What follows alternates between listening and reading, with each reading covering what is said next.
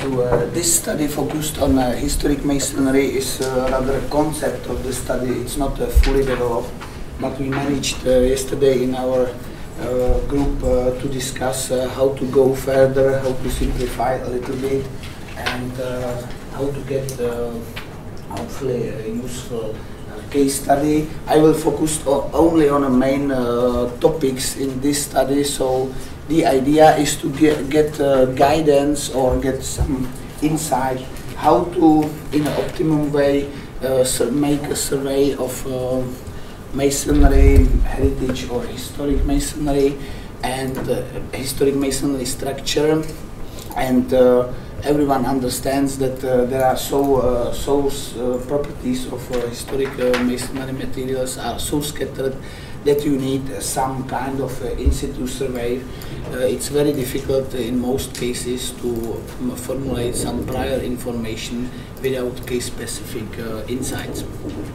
And we will focus in the case study only on a compressive masonry strength, which is a key material property, and typically tensile strength or modulus of elasticity, and these parameters are derived from this property for masonry.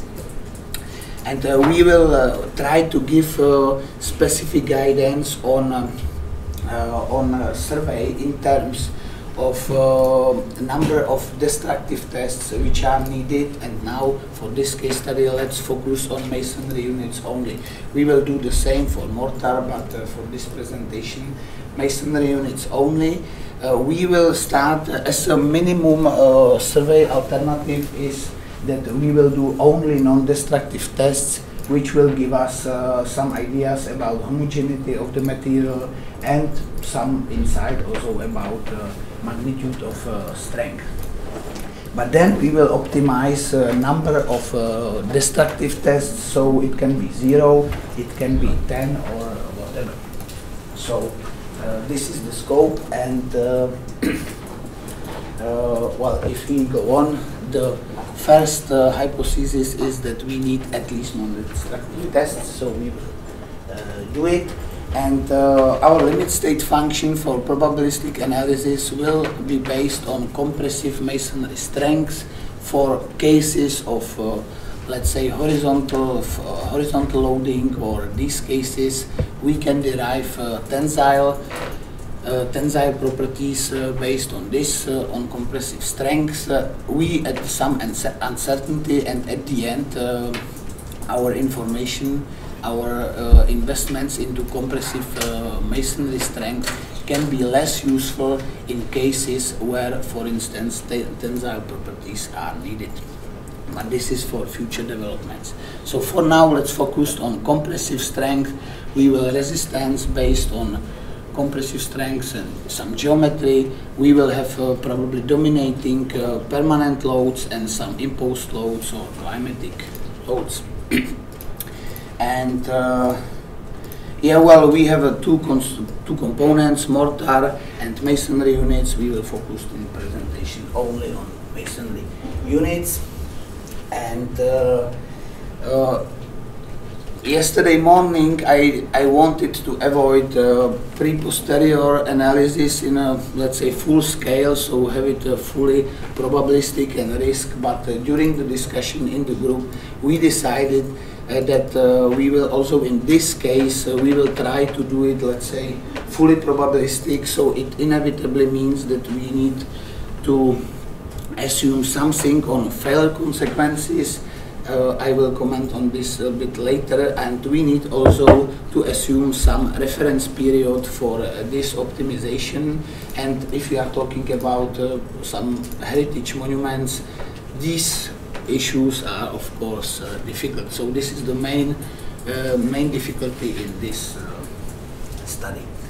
And then we get the database where we have for historic materials we have a comparison between non-destructive test results and between destructive test results. We have two methods, 100 for the first, 80 for 80 pairs of results for the second. And we have generally information on test uncertainty. So you see immediately from this graph on horizontal axis we have compressive strength of the masonry unit obtained by press, so destructive test, and on a vertical axis we have test uncertainty of non-destructive technique. It's poorly validated, so for low strengths you get unsafe estimates. For higher strengths you get safe estimates while using non-destructive tests. So in general we have we have statistical information to develop our probabilistic models, so we can play with that, and using varying number of destructive tests used for calibration of non-destructive results, we can quantify the mean in our error. So of course for 10 destructive tests we are touching the correct value, but we can also interpret this in terms of coefficient of variation. So of course for let's say one destructive test we have high scatter in our estimate, and this reduces later. We have the same exercise for mortar, so I will not comment on this. At the end, well, before this meeting, we quantified our uncertainty only in the same, let's say, practical engineering terms. So on horizontal axis is number of destructive tests used for calibration. But on vertical axis we have 75% confidence intervals for characteristic, for estimate of characteristic compressive strength of masonry. So masonry units together with mortar. And we see some alternatives here for different material parameters, but I will not comment on it. But basically we see that at the end for 10 destructive tests our confidence is somewhere between plus minus 10% for this confidence interval. Of course, for lower numbers, it's much wider. So, yesterday we failed to discuss for this case study flow chart, but it was discussed in Dublin. I will not comment much on this.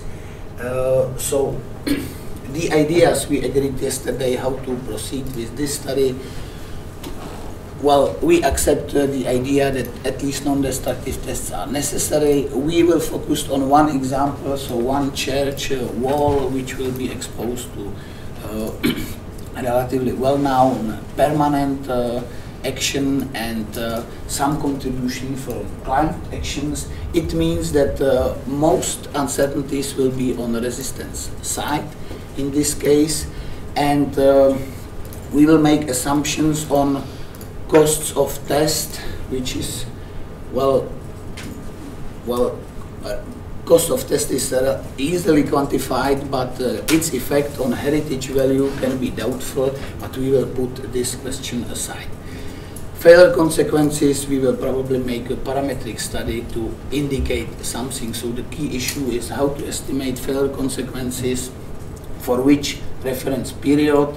And of course we have some indications, we may have some information from insurance, for instance, or at least estimate for the cost of a replica or for a rebuilding of the part which can be supposed to damage, which can be damaged, and we can also play with some inverse cost optimization, which would reveal us implicitly assumed failure consequences for an accepted target reliability. So these are just indications.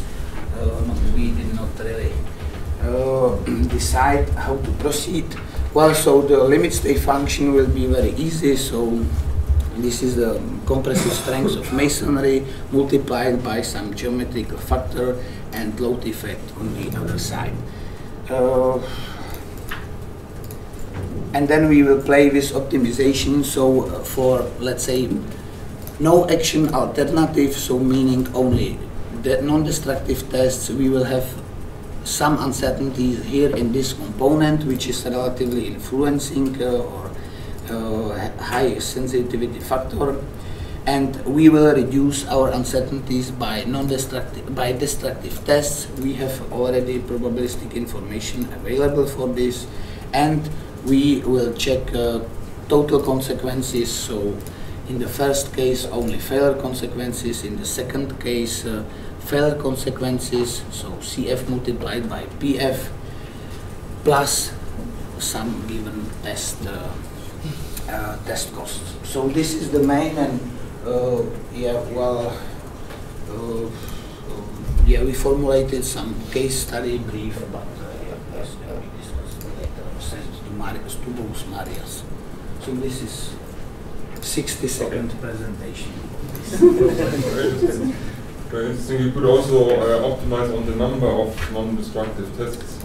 Yeah, but practically this is more or less given by the need to inspect the whole wall and to verify homogeneity of the material. So this is touching, this is, But the relationship between the non-destructive tests and your strengths?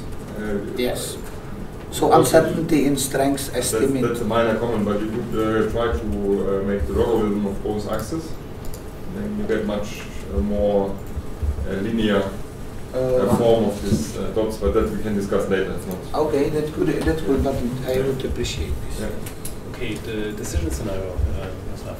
So decision scenario is easy to do only non-destructive tests. Or what is the action? Action. Action.